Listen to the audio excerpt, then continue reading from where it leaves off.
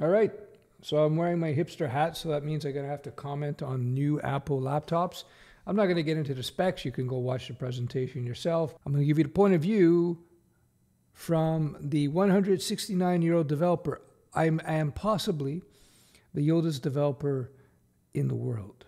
So the new Apple M1 architectures, they just announced the M1 Pro and Max.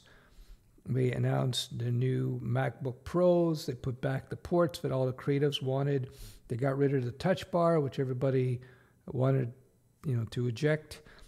So Apple has been working behind the scenes for years.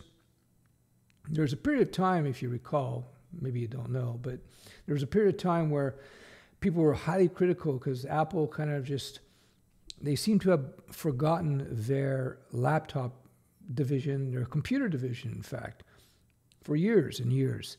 So it seems that they had been working on this new M1 architecture, and now they released the Air, what's this, a year ago or something like that, or 6 months ago, whatever. I got the Air, fastest, best computer I've ever used, given the form factor and so on.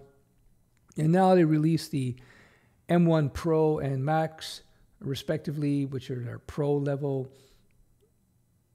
processors. Yeah, big leap ahead, huge leap ahead. Usually when you see a new technology come out, a new processor, new GPU, new computer, new laptop, is usually very incremental increases. But this technology, just in terms of raw horsepower, is a huge leap ahead. And not only that, but it's very intelligent architecture. So they have decoding for and processing specific for AI, specific for video, specific for graphics. And they've really done a great job as far as I could tell. Whereas with the Intel base, the x86, which is just kind of a general processing type of processor, not very efficient because it's too generalized. So Apple got smart, and they have, as far as I can understand, they have an architecture that's very specific to a very particular task.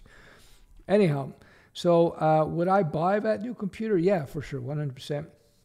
I got the new M1 Air, fantastic computer, great battery life, super fast, super quick, and that's like the wimpiest of the new Mac lineup. So if I was a developer starting new, I would get the Pro or the Air, without a doubt. 8 gig of RAM will get you by. 16 is nice, so I would get 16 gig of RAM. Anyway, go watch the presentation. It's pretty cool stuff. It's a pretty big development in the computer world. I would not want to be Intel now. So there you go. Yes, this is a hipster hat I ordered from Amazon. It kind of reminds me of my grandmother's headgear. So I'm not sure if I consider it hipster or not, but you let me know in the comments. All right, we'll talk soon.